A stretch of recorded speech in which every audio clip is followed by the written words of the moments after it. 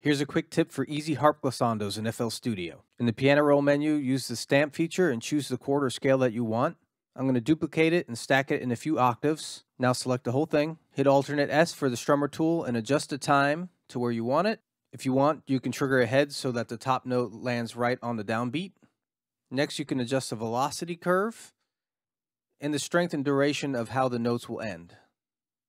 Once you're happy, hit accept. Next, I'll use the randomizer to adjust the velocity and make it more human, and have a listen. If you want to make it descend, duplicate it and use the flip tool to horizontally flip it, kind of match it up, and here you go.